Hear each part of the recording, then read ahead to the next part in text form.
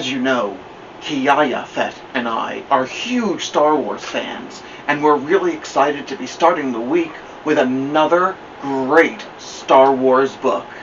It's another book in this series written by Calliope Glass, Caitlin Kennedy, and illustrated by Katie Cook. Today, we're going to be sharing OBI-1, 2, 3. Let's sit back, relax, and get cozy, because it's story time with Kiyaya and Daniel. Hi, my name is Daniel Carter, certified personal trainer through National Academy of Sports Medicine, and certified nutrition coach through Precision Nutrition. I'm here today to talk to you about online personal training, the future of personal training right on your phone. We start the week with an overview and progress reports. Following that, we have our calendar, day 3, 4, 5 different workouts. Further in depth, we see exactly what we're doing for the day. Find out more information, contact me. Stories are such an important part of our lives.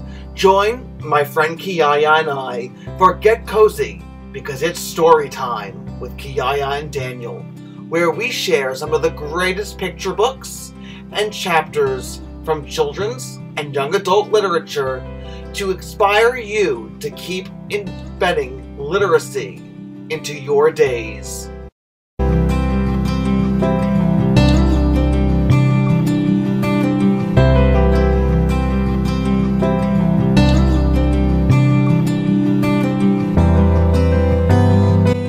I'm Daniel, and Kiyaya and I are here to share this all with you.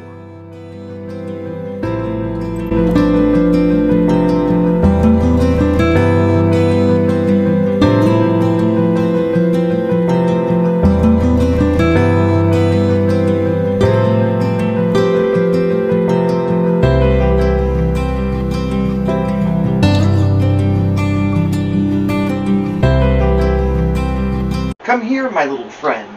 Don't be afraid. Welcome to an adventure in rhyme and space. 1. The Jedi had a legend, an ancient one, of course, that told of a special someone who would bring balance to the Force. Not a handful of chosen somebodies, not a few, not a bunch, not a ton. Just a single particular Skywalker. Just Anakin. Just one. 2. On a desert planet on the outer rim, Tatooine is dusty, gritty, and grim. Everything's parched and thirsty and dry, from the searing earth to the glaring sky. Why, you might ask? Oh, how can this be? Just look up to the sky, and you will soon see.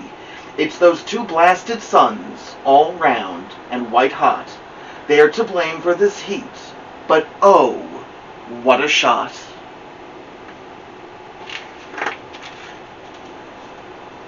3. The galaxy is full of remarkable creatures, amazing, beautiful, and rare, but Raftars are just plain awful, despite their obvious flair. These tentacle beasts do only one thing, and that's gobble up whatever's in sight. So with 3 of them now on the loose, Rey and Finn are in for a fight.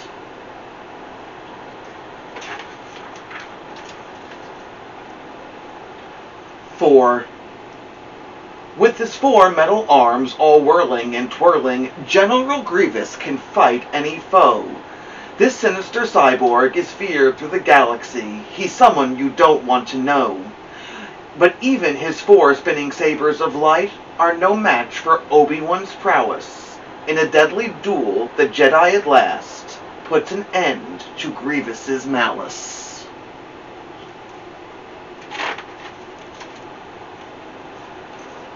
5. Over the snowy horizon of Hoth, 5 Imperial walkers appear. They're mechanical monsters, mighty machines. Even Wampas know to steer clear. But brave Luke Skywalker has a plan to end these Imperial gimmicks. As it turns out, defeating an AT-AT just takes a little physics. I love the rhyming, Kiyaya. 6.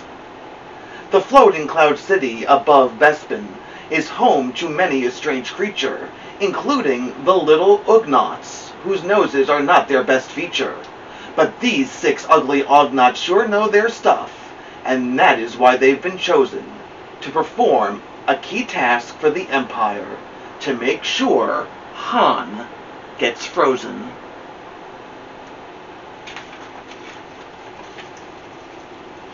Seven. The Mos Eisley Cantina is not the greatest gig around. The crowd is pretty rowdy, and lost limbs litter the ground. But these 7 musicians are just looking to jam, so they'll answer any ad. And when the modal nodes play their cheery tune, the cantina doesn't seem so bad.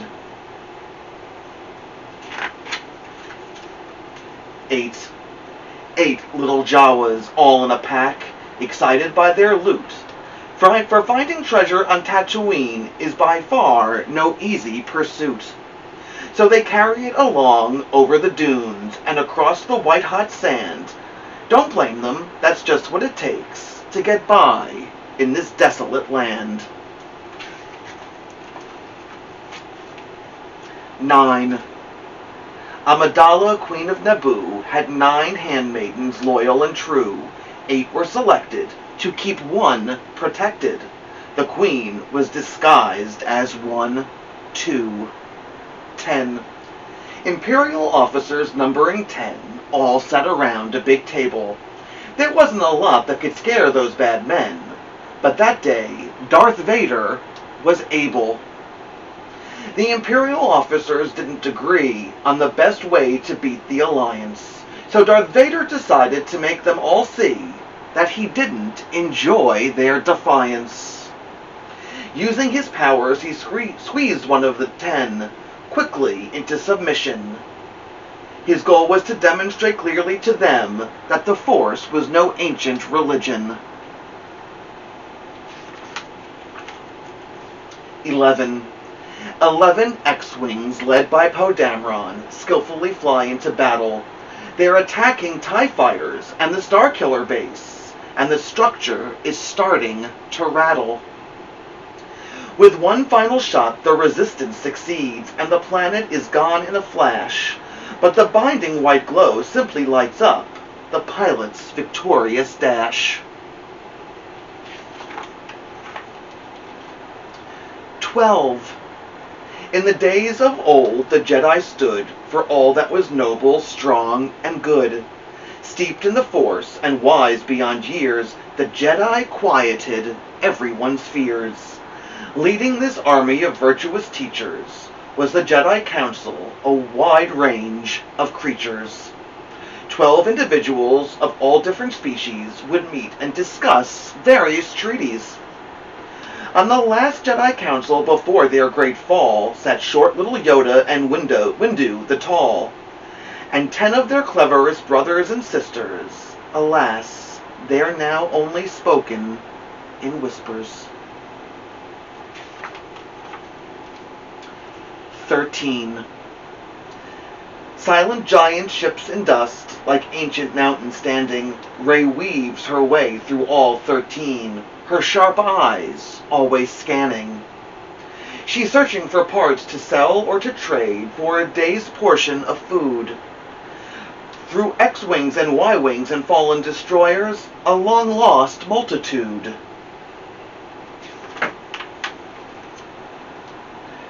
14. Lumbering, wheezing, huge, and hairy, these 14 banthas are far from scary. Sure, they are smelly and not very clean, but they're oh so helpful. So who needs hygiene?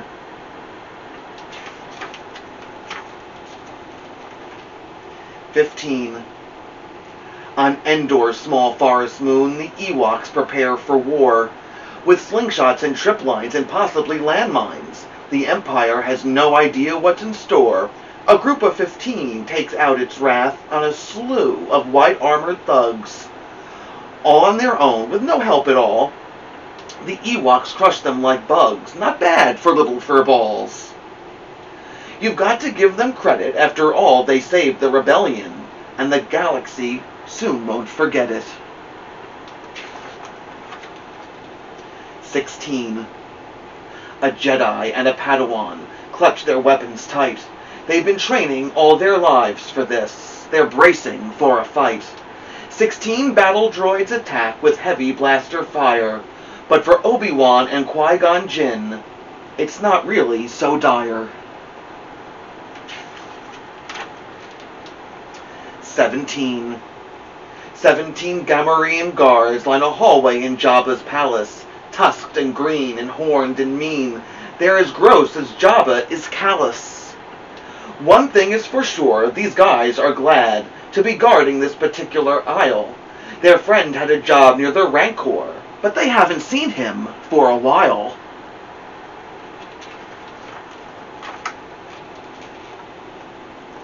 18 The crowds have arrived, their stands are packed, they're ready for a show. 18 pod racers power up, a gong rings out. They're ready to go. Anakin has a faulty start. But then he's off with a blast. Through the desert he zips and he weaves. He's in the lead at last. Not even Sebulba's dirty tricks can keep Anakin's fate at bay. He was always meant to win, you see. The Force is strong with him, they say. 19 patrons fill Maz's castle, and oh, what an interesting mix. Thieves and pirates, smugglers and spies, all visiting for kicks. Just don't step out of line here, folks. Maz Kanata is the judge. She's lived for over 1,000 years. You don't want her holding a grudge. 20 Stormtroopers travel in packs of 20 in transports to be precise. The transports aren't so comfortable, but most stormtroopers aren't so nice. When the heavy ships land, the troopers inside race right into battle, but none of them seem eager to be there. FN 2187 looks a bit rattled. The stormtroopers do as they're told. 19 of the 20 dive in, but the one who stands apart from it all is the one who soon will be called Finn. I like Finn too. You disappoint me. We're at the end of the book, and not once did you count Dooku. Much to learn you still have.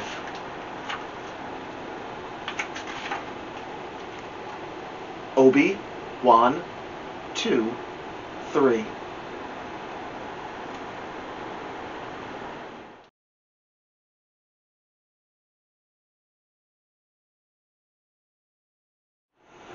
We hope you've enjoyed this reading as much as we did, but now we've come to the most favorite part of our show. That's right, Kiyaya. Let's get crafty.